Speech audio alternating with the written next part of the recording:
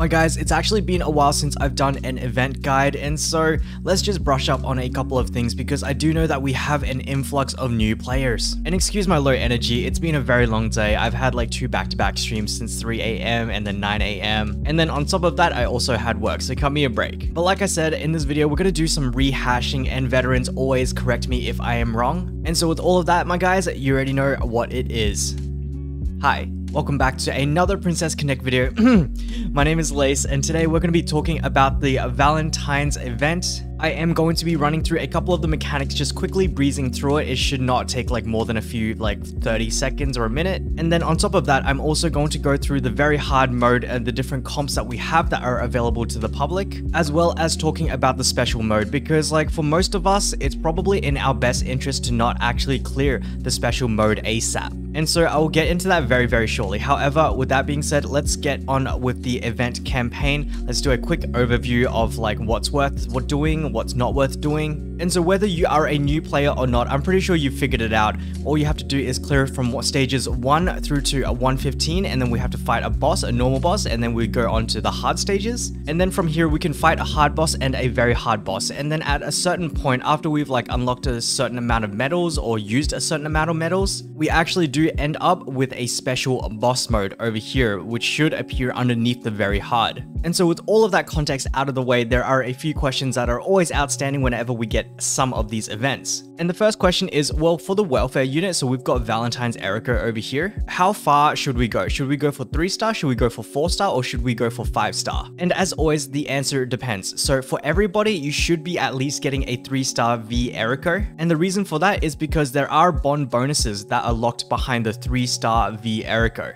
And so at the very least, even if you're not using V Eriko over here, you do want to unlock those bonds so that you get the extra stats for your base Eriko, who has the UE, who is going to be a powerhouse in the upcoming CB. Alright, so that answers that question. So the next question usually is, well, if I'm having trouble doing very hard mode, this one over here, I can only clear it in like 3 turns, or I can only clear it in 5 turns, or whatever. What exactly is the break point? So in that scenario, if you can clear very hard within 3 turns, then you should do very hard once a day. However, if it takes you more than 3 turns to clear very hard over here, then I would just advise dumping all of your tickets, your boss tickets, into the hard boss. And the reason for this is because of like the rewards, the medals, and all of that. Like the reward ratio is just lower once you go past 3 turn killing the very hard boss. Alright, so next question after that, and this is a pretty unique one because it's not very often we get this, and what I'm referring to is the normal ×3. And so I don't know about you guys, but like I am loving this normal ×3. So as you guys can see, this bad boy over here. And because it's coinciding with our Valentine's event, well, should I stop farming this ×3 in favor of the event, or should I do the event, or like which one should I prioritize? The answer for this one is very clear. It is 100% this one. If you do still need gear, you're going all in for the normal ×3. If you have just pulled your Valentine Shizuru, make sure to get her either to 9-0 or 12-0, depending on like what your clan leader says. I know there was a lot of debate on stream whether it was like 9-0, 9-6, 12-0, 12-4, or whatever, like in terms of the rank for V Shizuru. But for me, my clan leader has told me 12-1 with the middle right armor at Refine 4, and so that is probably what I'll be going. Like the issue with 9-0, 9-6, and I'm sorry that we're getting off the topic of this event, but the massive issue with Valentine Shizuru at 9-0 or 9-6 is that she is like very unlikely to survive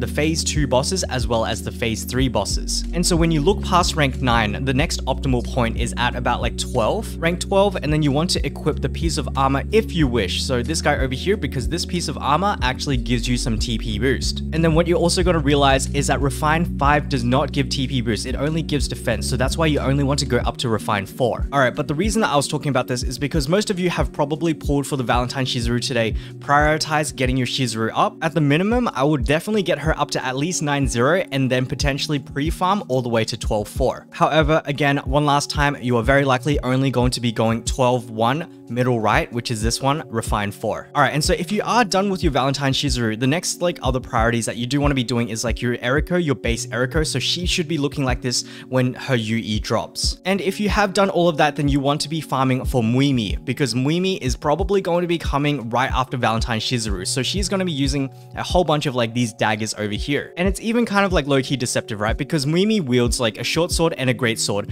and for some reason she's using daggers, but just have a look at what exactly exactly she uses, the items that she uses, and then pre-farm for that as well. So all of this is just me trying to say that the normal ×3 is worth way more than that Valentine Eriko. Alright, and so coming back to the Valentine Eriko event over here, the next question would be, well, what about these hard stages? And as you can see, I have farmed all of them out. All of these hard stages are pretty much non-negotiable every single time, so clear those ones out. And so then the last question that I do want to get to is the special mode that unfortunately we cannot see here. Now, similar to how there is a breakpoint for the very hard mode, like if you can't do it within 3 turns, then just spam the hard mode, the special mode also has something similar. So if you cannot beat the special mode within 8 to 9 turns, then it is better to just dump your boss tickets into the hard mode. Now, with all of that being said, I have one last thing to answer, and that is, well, how far should I take my Valentine's Eriko? So Valentine's Eriko, is she like a summer Mifuyu, or is she like a summer Kokoro, or is she like this or that? And previously I did mention that she should be at least 3 stars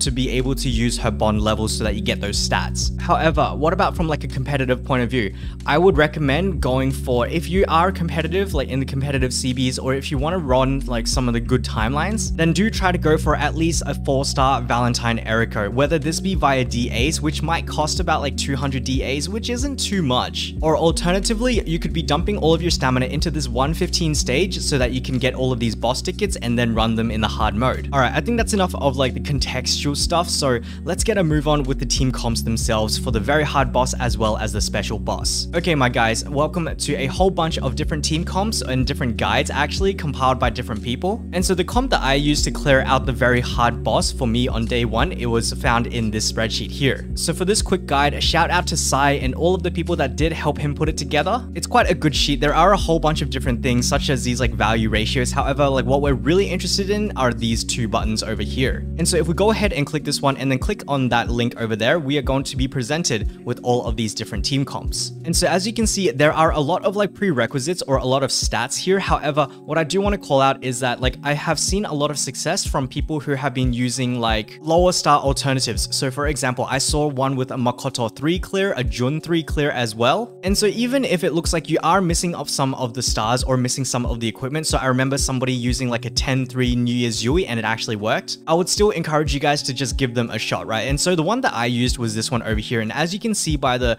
unfortunately, a little bit hard to read text over here, it is a full auto comp. And if you guys don't have the Summer Tamaki, you can certainly try the Tamaki, although I don't know if it's going to like bring enough damage because Summer Tamaki she's a real powerhouse. But otherwise, you've got some other nice ones over here, right? You got the Jun, Kari, Nozomi, Makoto, Arisa, all of whom are permanent units. And then on top of that, this one over here featuring a normal Yui, and then this one down here featuring a New Year's Yui as well. Another call out that I wanted to make was this UE row over here. So as you can see, Arisa does not require her UE here. However, when you look at this one over here, they do actually require the UE. In my opinion, the more important one that you really do need to focus on is this one over here, Eriko. Eriko without her UE, she isn't actually like all that hot. I mean, some people would argue otherwise because they're into yanderes, but I digress. Anyway, so these are the basic autos and semi-auto comps. However, if you cannot do those, and there are a lot more, if I scroll, you can see that there are a bunch of manual comps that you could try. So this one is actually looking pretty good because Jun, Kari, Makoto, Rei, Yui, they are all permanent units. However, I highly suspect that you're probably going to need a pretty good UE Rei for this one. Alright, and so with that being said, let's have a look at the special ones over here. Now, like I said earlier in the video, it is actually not really possible for us to 3-hit the special stage. And the reason that we are not able to 3-hit the special stage is because we do not have the Eriko UE, which is effectively required for it. And so if you don't wait for the Eriko UE, you could potentially do it in 4 to 6, I believe, 4 to 6 team it. But again, I would actually highly recommend waiting until Eriko UE is available, like fully juicing her out and then using this timeline over here. And honestly, that is going to apply to all of the other guides that we have compiled here today. And so with that being said, we are done with this guide over here. Again, a big shout out to Sai for putting this one together. Alright, so next we've got a pretty cool one. You can see some Japanese over here. So this is what the boys used when they were playing on the JP server. And so just scrolling down a little bit, down to special teams, you can see there are a whole bunch of like 3-hit teams as well as 6-hit teams. And if you look closely, Eriko is not actually featured in this one over here, nor this one down here. And then for all of the 3 puns, you can see that Eriko is being featured in every single one of those teams. 1, 2, 3, 4. This guy for some reason had to take 4 times, but 1, 2, 3, and then this one down here, 1, 2, 3. And then if you remember back to this one over here, Eriko, 1, 2, and then 3 over here. All right, and so coming back to this one over here, I do believe that we may have some stats on these comps over here, and so they should technically work. We do have a whole bunch of very hard one-pan teams, and so if comps don't work from this one, I would actually highly recommend like using these ones first. Then you can certainly give these ones a shot. However, like the reason that I recommend these ones is because like this guide, these comps were actually put together, I believe, by global players. All right, and so that's it for this one over here. Big shout out to the creator of this. Unfortunately, you're not listed, so I'm sorry for not being able to directly verbally credit you, but just know that we are certainly very grateful. And so with that being said, let's move on to the next one here. So my guys, welcome to Fan Subbing's guide. You guys already know it. He usually publishes guides, event guides, and like team comps for these events. And if we scroll down fast enough, you can see we do have some special modes as well as very hard one clears. But otherwise, again, I would definitely look for like some comps in here first before consulting this one over here. And so the nice thing about Fan Subbing's guides are that they always have like a lot of the mechanics as well as some of the stats broken down. And so if you really can't find something that works for you, then you're going to be like looking through these skills. Skill 1, skill 2, you can see inflicts physical damage. It means like potentially bring in some of the physical defenses. If you don't have Jun, for example, it might mean like, oh, you got to choose between Miyako, Pecorin, or Kuka. It's going to be Miyako because it's physical damage. Just stuff like that, right? So like you can actually plan around it. However, he has also actually included a whole bunch of teams for us to try for the special mode. All right, and so as you can see, Jun, Kari, Nozomi, or rather, I'm trying to point out the lack of Eriko, lack of Eriko, lack of Eriko over here, and lack of Eriko. So he has found a 4-team clear without Eriko. And honestly, that's like really fine. However, if you are a min-maxer, again, you will be waiting for the 3-pun clear. But if you are afraid of like, oh, you might miss it or you might forget about the special mode, then like you can do this one, like these 4-team clear, just to like be able to get it over and done with today. All right, and so with that, I believe there is one last place or one last source of guides, if you guys give me a sec. And so it's just this Discord post over here by Reen. So shout out to Reen for this one, where he has compiled a whole bunch of different teams. So we have the 1-turn, 1-punch auto VH teams. We've also got some links to like 1-pun for VH as well as special teams. However, like nothing is going to change the fact that you cannot 3-pun it without the Eriko UE. And so again, this is just a whole bunch of different options if you can't find anything in like the first resource. But other than that, that's kind of it. I guess the last thing I could talk about is the medal gadget itself. So like, oh, when should you refresh the box 1, box 2, box 3, box 4, stuff like that. Like the difference between like refreshing or like not refreshing, stuff like that, or like the methods that I'm about to talk about, it really is not that much. It's like the difference between like maybe like 10 or 20 gems or like maybe 10 divine amulets. It really is not like crazy optimal. And so generally speaking, there are 2 strategies for this one over here. Either you clear all of them, line up 1, 2, 3, 4, and then you keep going on 5. And the other option is that you actually skip boxes 1 and 2, but then you max clear out all of the items that are in 3 and 4, and then proceed to just keep farming out 5 because, well, I mean, there's nothing else that we can do with those boss tickets. And so those are the 2 options if you did want to kind of like switch your brain off and not really think about what you're doing here. Because again, like the efficiency, it's not crazy different. You're not going to be like, oh, breaking your account if you don't clear out box 1 or 2 or something. And so you guys already know what time it is. It is time for the secret question. And so the first secret question would be for you veterans. Did I miss anything? Did I miss anything in terms of like the drop rates? Did I miss anything in terms of the efficiencies? I'm pretty sure I've covered like everything off. There wouldn't be too many of the critical items that I've missed. But otherwise, the other secret question that I do want to ask you guys is that if I come back to these guys over here, all of these different team comps for the very hard boss, or all of these actually, I want to know the team comp that you guys did use to clear the very hard boss. Because like, although there are a lot of team comps that are listed here, there certainly are people who are a little bit more creative about it and can like, you know, they're like, oh, instead of a Jun, they're going to use a Miyako, but like instead of New Year's Yui, then they're going to do something else, right? And so if you did use one of these, do let me know. I want to see which one is most popular. But if you did end up coming up with a custom comp, also let me know that too. And so if you guys do end up leaving a comment down below, then I would really appreciate that because it means you've watched up until the end of the video. So thank you guys so much. But otherwise, if this video did help you, then please consider a like. And if you do like to see more, then please consider a subscribe. But otherwise, my guys, as Eriko once said, and I can feel her era coming, but she said that all good things must come to an end. And so thank you guys so much for watching, and I'll catch you guys in the next video. Bye bye.